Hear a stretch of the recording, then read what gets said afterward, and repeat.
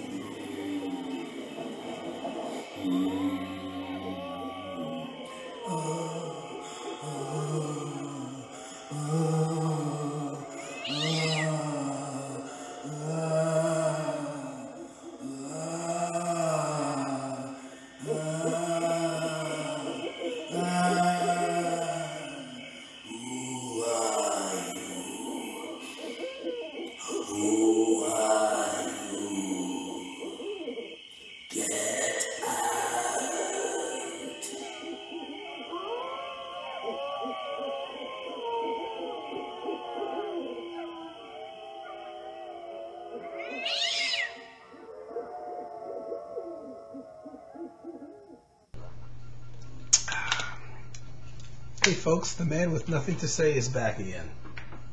I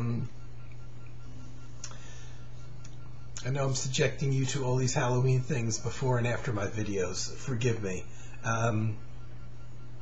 Even though I'll still be playing them after November 1st, and all those music channel things that end on November 1st, I nonetheless have saved in my DVR.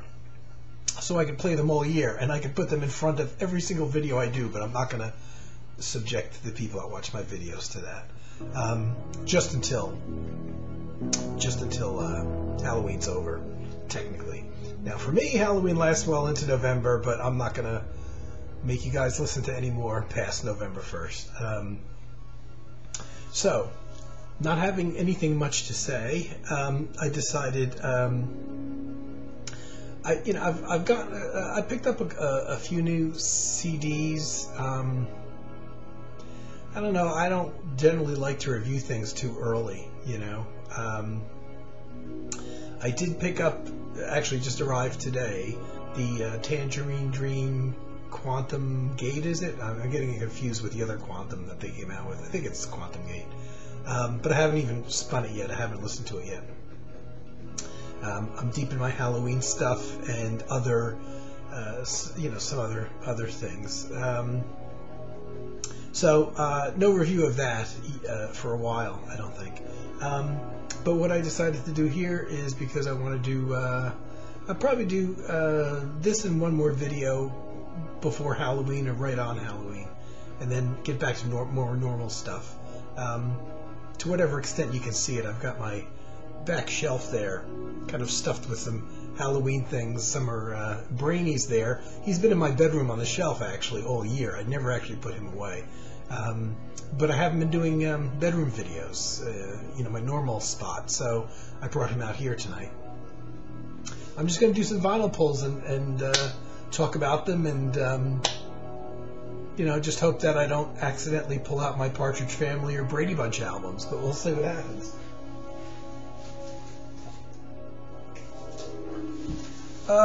Too easy. Some of these are just too, I have a lot of electronic and specific jazz artists and ECM records back there. I might have to swap that out for the more obscure stuff that I have, because, who doesn't know Body Love? This is one of the early, not one of the first Klaus Schulze CDs, albums that I bought, but it's, up there amongst the first, maybe half a dozen or so. This is Body Love Volume 2, actually, which they're very similar in terms of musical direction. There's a lot of upbeat percussion stuff on both of them, and strangely enough, the first Klaus Schulze things that I bought, totally by accident, turned out to be the things that didn't have any drums on them. And listening to them now, those albums, like Time Wind and Irrlicht and Mirage, for instance, I think those were actually the first three that I bought. So it's strange that the first three that I bought had no percussion on them whatsoever. I think they sound better now. I think they dated better because there's just something in the way that drums are recorded that very much ages a record.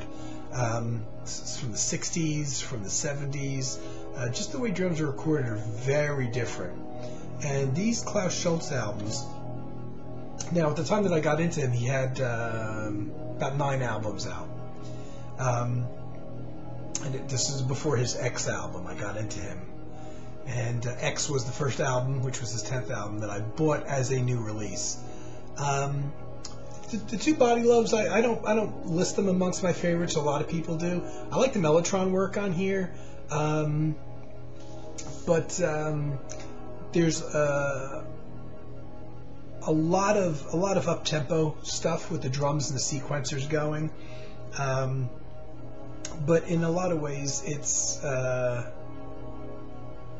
you can hear that it's recorded in the late 70s. When was this from? I want to say 78, but I'm not seeing the date on here. This one was printed in England. This is an Island Records version. So you get the Island with the nice album covers. They're featured album covers. You even have Mirage right there. I haven't played the vinyl in years. I've had this on. I've got at least 2 different CD versions of this.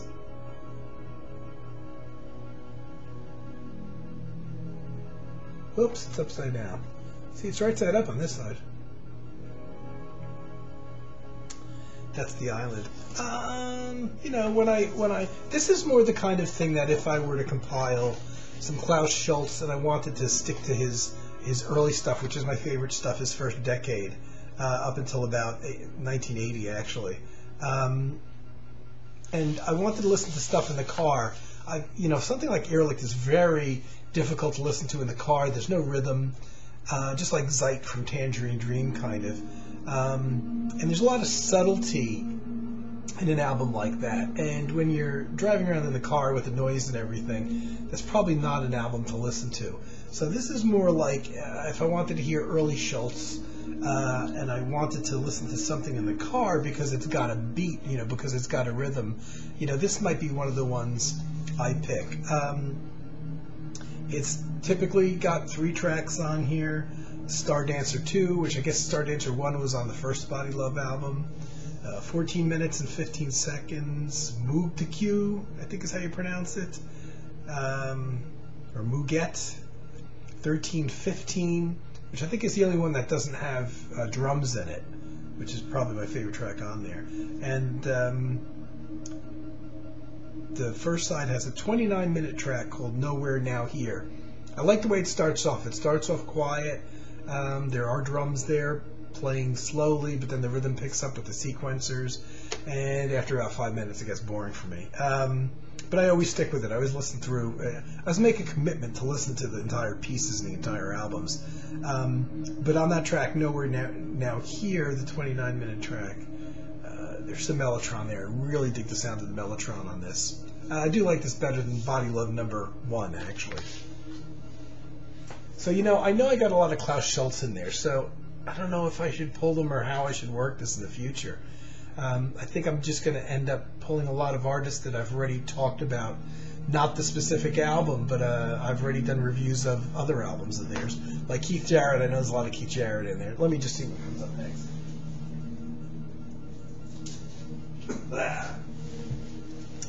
I don't, it's ECM, of course. Here's one that they changed the cover of when they reissued it on CD. I love this album. Batik, Ralph Towner, totally unique. The only time he played with, so far anyway, the only time he played with Jack DeJohnette on a record, and Eddie Gomez on bass, just a trio. Recorded January 1978. To me, this is really Ralph's prime period.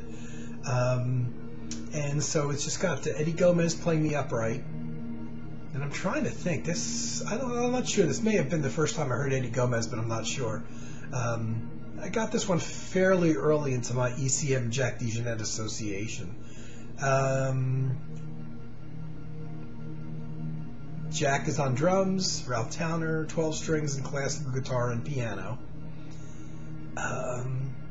I had read at one time, many years ago, that this was his poorest selling album on ECM up to whatever date that was that I read the article. And a lot of people thought it was because of the cover. What you can't see is that the cover's mostly black, but there's little... it looks like it was a pink piece of paper that somebody just tried to color over completely in black. So with the glare and everything, I don't know if you're going to... Here you go. You can pick up a little bit of the pink there, I think. Now, when they reissued it, I don't remember what the CD looks like. It's not a huge improvement, but it's better than this. And the credits are on the back, which is pretty much the only thing to look at. So much for having an album to stare at when you're listening to. There's not a lot there. This, however, is this is to me, this is a hot album, and I guess it's Jack DeJohnette, who's a fairly aggressive player, especially in improvising. Side 2 does the title track, Batik, which is over 16 minutes long.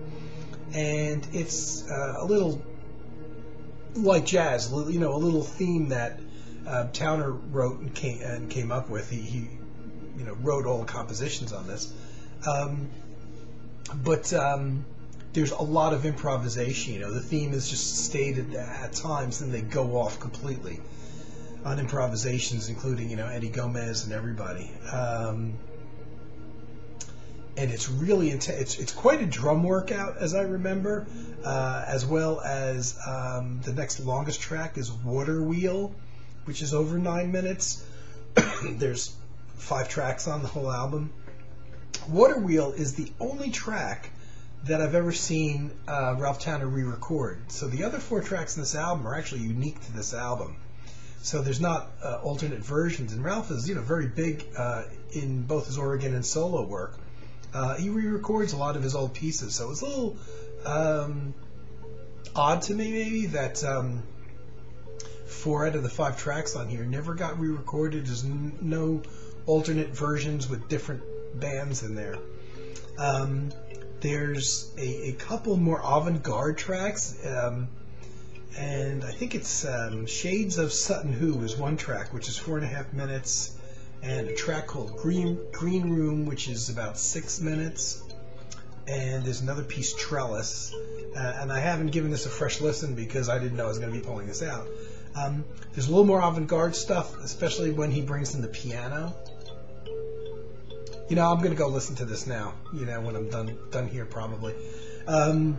It's very intense. With Jack on drums, it's a lot more driving than most of his more subdued works. And it's also a bit more on the avant-garde side. The shorter pieces on here tend to be a little bit more darker. I can see a lot of people not liking them, but for me, I put this amongst my favorite Towner recordings. Not counting the organ stuff, which there's just so many of, I have to keep them separate. This is definitely in my top 5 easily, and maybe even my top 3 of his albums. Just fantastic. I put Blue Sun up there in my top 3. If you want to count Sargasso Sea, which is a duet with John Abercrombie, I put that up there. Solstice stuff is really good. There's this is all from the same period, from really the mid to late 70s. He was really just mid to late 70s, even early 80s. He was just really tearing it up. But Batik is a fantastic album, and one of his lesser known ECMs. 78, did I say 78? recorded January 70. It's a fantastic album.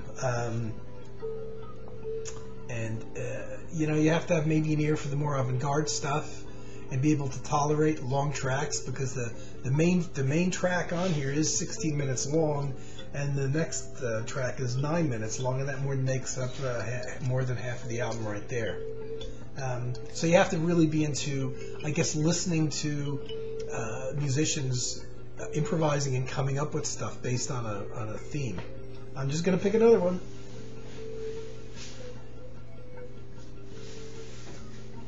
I knew this was a twofer going for it because it's thick. Not an ECM. Ladies and gentlemen, Wes Montgomery Beginnings. This is a twofer, but it's not specifically a reissue of 2 albums. Rather, it's a whole bunch of different sessions from 1957, 1958, and 1959 that Wes Montgomery recorded really just before he started his solo career. They were appearances on other folks' albums that he did, including his brother. His brothers had a band called the Master Sounds, which included Monk Montgomery on bass, Buddy Montgomery on vibraphone, and he also played piano as well. And so this was a compilation, essentially, of a whole bunch of tracks recorded on 1, 2, 3, 4, it looks like 5 or 6 different sessions, different time periods, starting December 30th, 1957, and going to October 1959. And some of them were with the Master Sounds, which was Wes guesting on his brother's band's records, and others were, seems like his brothers are playing on almost all of these tracks, but I don't know if they're all specifically Master Sounds recordings or not. But this was a after you get into Wes, this even predates his early Riverside material. But I think he started recording on his own in 1959. So just right around the time that this album ends, there's probably some overlap with when he actually did start recording as a leader on his own. His first recordings were done just as an organ trio with organ, guitar, and drums. But this has, I remember, I haven't listened to this for a while, and I don't have these recordings. This album was not re-released on CD in this format. You would probably have to go find the original albums that these are from, like the Montgomery Brothers and the Master Sounds, which I think was just another name for the Montgomery Brothers. Nice liner notes. I wish it had 2 pages of liner notes instead of just that one big photo, but they're quite small and there's a lot to read, and there's also liner notes do start on the back as well. Heavy cardboard. This is heavy. This is really heavy pressing. But his playing is slightly different there. Look at the Blue Note label. Wes always had a very warm sound to his electric guitar. But these early recordings, especially I remember the ones from 1957, he had a more aggressive, trebly sound. So if you're real familiar with his playing, it's kind of interesting to hear him play in that way. And that could just be the equipment and the settings and all that he uses on the guitars and amplifiers, whatever. But it's very interesting to hear him play with a slightly different tone if you're very familiar with him. And yeah, I gotta hunt these down. I gotta see if these are even. I would imagine these are in print on CD in some form. These 5 sessions, but I don't know. I'm not aware that they're put under Wes's name, so you'd have to go hunt down his brother's recordings, both as the Montgomery Brothers and as the Master Sounds. Yeah, and there's other people on here as well. Freddie Hubbard plays trumpet a bit on a few tracks. Harold Land plays tenor saxophone. There's any number of drummers. Pony Poindexter plays alto saxophone. Louis Hayes is one of the drummers. Benny Barth on drums. There's a whole bunch of musicians on here. Most of it's Wes with his brothers. And I'd like to recommend it, but I don't know how you would find these recordings. I guess you'd really have to look at some kind of online discography of Wes's, and I'm guessing anything that Wes recorded, even if the album isn't under his own name, is going to have his name on it. So, if you're looking at the master sounds of the Montgomery Brothers albums, they would certainly mention that Wes plays on them because he was the best known of them. Let me do one more poll.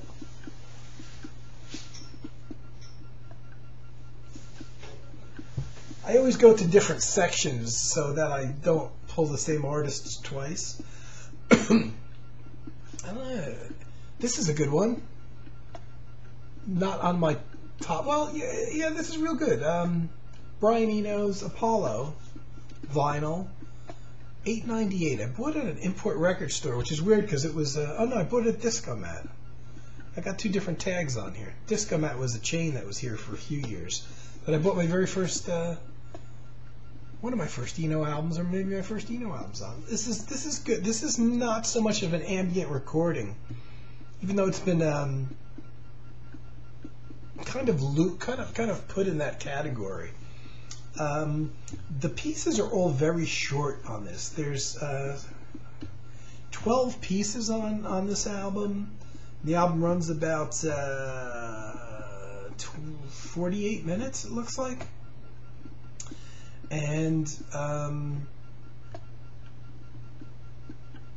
there's one piece that's 7.5 minutes long, which is the final piece on the album. But apart from that, none of the pieces, the remaining 11 pieces, even hit the 5-minute mark. So it's really, not an ambient recording so much as, it doesn't settle down long enough to kind of maintain a mood. In addition to Brian playing on here, Daniel Lanois plays on here. Most notably, there's a couple tracks with they're really the standout tracks are the ones I think that Daniel Lanois plays the pedal steel guitar on, which is really pretty and really nice and very much in the forefront. And it might be only like 2 tracks on here. But it's a real good. It is one of Eno's better albums, I think. I have to separate the times when he goes and he does vocal albums with rhythms and more pop-oriented song things from his instrumental works, and then I guess his instrumental works, a lot of them, if not most of them, are ambient. And then there's this other category, which I think this would fall into. That's there's a lot of elements of his ambient work in here, and indeed there's no drums in here, but the pieces are all shorter and a bit more thematic, and it does work. It does work. His brother Roger Eno plays on here as well as Daniel Lanois. Basically, I think just the 3 of them. I don't see any other musicians on there. This is definitely one that, if you're into Eno, you have to have. There's nothing difficult or dark about it. It's certainly, for a lot of people that aren't particularly, maybe really heavily into listening to a single ambient piece of his that goes on for 60 minutes, this is definitely something more accessible. But yeah, it really is a good album. But strangely enough, I can remember the day that I bought this. And driving home from the store with it, one of those things when you gotta. The particular store that I bought this at wasn't the one that was actually real close to my house. There was 2 roughly I would say not even in the area. The second one was more than a half hour away. This is one of the albums that I can recall driving home with really wondering what it sounded like, based on the fact that I was familiar with Eno, but I saw there were shorter pieces, And with Daniel Lanois and his brother involved, I didn't know what to expect because I hadn't heard anything by Roger Eno at that time or Daniel Lanois on his own. So I'm not going to do another poll because next time I come on, I probably won't have anything to talk about either. So I'll do another batch of vinyl polls and we'll see what comes out.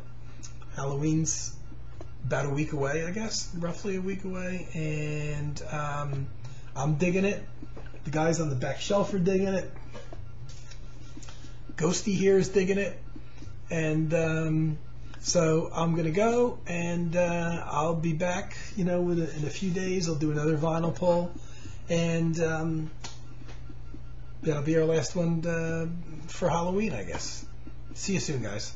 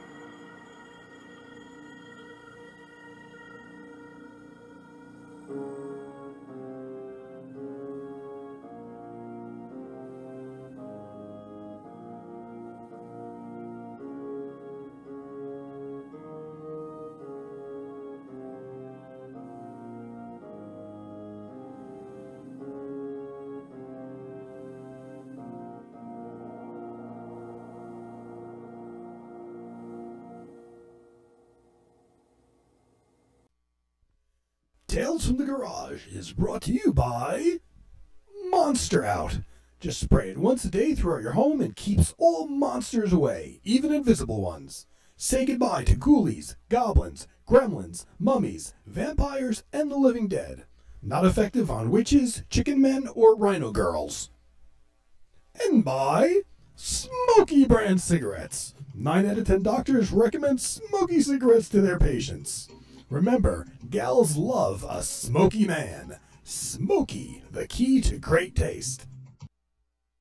Tune in next time for more Tales from the Garage.